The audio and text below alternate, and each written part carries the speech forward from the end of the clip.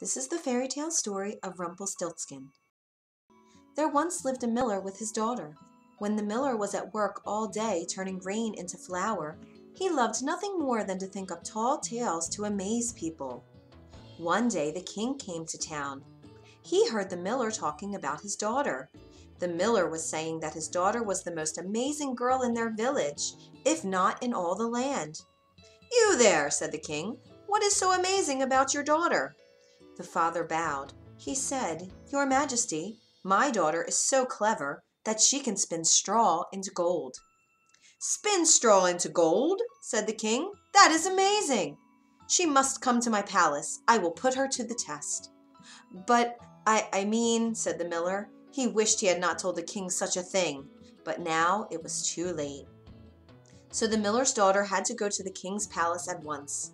The king took her to a room piled with straw from floor to ceiling. He pointed to the spinning wheel in the middle of the room. He said, "Now get to work. If by morning you have not spun this straw into gold, you will die." The king slammed the door and locked it behind him. The poor girl was all alone. For the life of her, she did not know what to do. She had no idea how to spin straw into gold. "What will I do?" she called out to the air. "No one can do such a thing." Just then, an odd little man stood before her. "Did I hear you say no one?" he said. "What?" said the girl, shocked. "Where did you come from?" "Never mind that," said the imp. "What matters is I can save your life. For a price, of course." "You can spin straw into gold?" said the girl. "What kind of price do you have in mind?" She did not know if she should trust this stranger. "What you give must be important to you," said the imp. "How about that necklace?" The girl thought, "Indeed, my necklace is very dear to me, but not as much as my freedom." So she said to the imp, "Very well. If by morning you can turn this room full of straw into gold, the necklace is yours." The little man got to work. Very busy he was all night long. Whir, whir, whir, until morning. By then, not one piece of straw was left in the room. All of it was turned into piles of pure gold thread.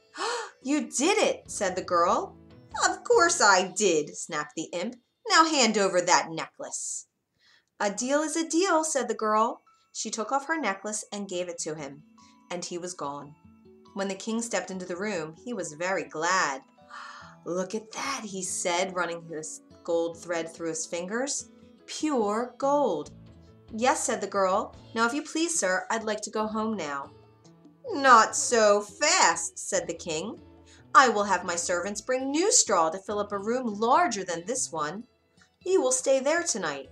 Beware, by morning all the straw must be spun into gold, if you care about your life, that is." "But I already—" said the girl.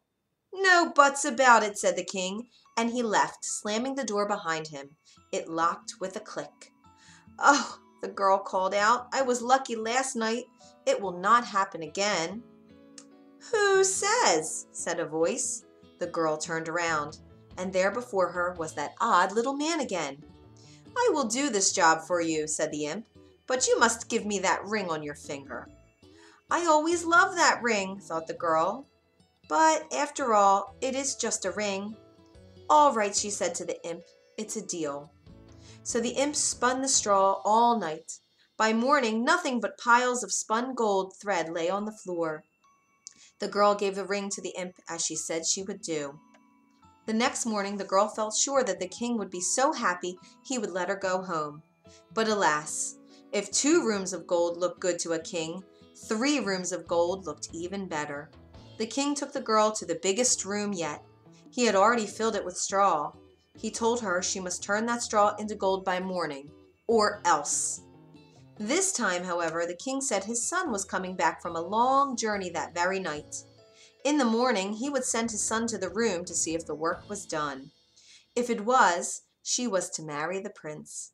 The king thought, "Even if she is a miller's daughter, I could not find a better wife for my son." But he told the girl in a loud, booming voice if she could not do the task, she would marry no one at all, for she would die. When the king left, the girl fell into a deep gloom. How long would this go on? Would she ever get out? When she lifted her head, there was that little man again. "I bet you knew I would come back," he said. "I could not know for sure," said the girl, "but this time I no longer have anything to give you. I cannot pay you." We will find a good price," said the imp, and he went to work spinning the straw into gold. "Stop," said the girl, "please, I have nothing left to pay you." But the imp did not stop. He worked all night long. Though the girl waved at him and begged him to stop hour after hour, it was no use. By morning the job was done. "There," said the imp, "all done. And now I will tell you my price." "That's not fair," said the girl. "Lots of things are not fair," said the imp with a shrug. "Very well," she sighed. "What is your price?" "Oh, nothing right now," he said. "But later, if you become queen, I will take your firstborn child." "What?" said the girl in fear. "I cannot imagine I would ever be queen. But even if I were, I would never agree to such a thing." "Oh, but you already have. The straw is spun into gold, and so the deal is made," said the imp, and he was gone. A moment later, a young man stepped into the room. "Miss, are you all right?" said the prince. "I know how hard my father can be." "True that," she said, and they smiled. This young man seemed very different from his father. "When I am king," he said, "I will not rule as he does." The prince looked around. He saw the large piles of gold shining on the floor. "How can you do such a thing?" he said in wonder. And the girl said nothing. "I was told that if the straw were spun into gold by this morning, you were to marry me. But know this, if you really want to get out of here, I will help you. Do not worry, I will find a way to tell my father." This young man was very different. The girl wanted to get to know him better. The two stayed in the room and talked about all sorts of things. Before long, they had fallen in love. Then he asked her to marry him, and the girl said yes. So the two were married. It was not long after the wedding when the terrible old king died. The prince became king, and the miller's daughter became queen. In time, the new queen had a baby of her own, a son. Joy filled the palace, until one day when the queen was alone in the garden. All of a sudden, the imp stood before her. "Give me what you promised," said the imp, pointing at the baby. "Now!" "I never promised it," said the queen. She held her baby tightly. She said, "I will give you gold instead, more gold than you have ever seen." "Why do I need gold?" said the little man. "I can make all the gold I want." "I will give you a castle," said the queen. "I come and go where I want," said the imp. "What do I want with a castle?" "I will give you servants to take care of you," said the queen. "No one takes care of me," said the imp. "No one even knows who I am." "I will find out who you are," said the queen. "Oh, really?" said the imp, for he knew that no one on earth knew his true name. "Very well," he said. "I will give you 3 days. After 3 days, if you cannot tell me my true name, the baby is mine. But if you guess my name, you can keep that baby for all I care. And no one must know about this. If you say but one word of this to anyone, the baby will be gone forever." 3 days is a long time to come up with a lot of names, thought the queen, and so she agreed. The next day the queen wrote a very long list of every name she could think of. That night in the baby's bedroom the imp appeared before her. "Well," he said in a loud voice. The queen read the whole list of names one by one. "Could your name be Nathan?" she said. "Lucas? Jacob? Hugo? Felix? Oliver?" As you can imagine, many other names too. "Not even close," laughed the imp. "I'll see you tomorrow night." And he was gone. The next day the queen looked through every book in the royal library. She found names from faraway places, names that she had never heard of. That night when the imp appeared, the queen read her list. "Perhaps your name is Maximilian," she said. "No? How about Gunnar, Alfonso, Poindexter, and many more?" "This is boring," said the imp, "but I will not be bored tomorrow night. The 3rd night is when that baby is mine." He laughed and was gone. The 3rd day the queen did not know what to do. She wished she could tell her husband her woes, but she dare not. She walked to one side of the room, then back again, back and forth, over and over. "This does not help a thing," she said.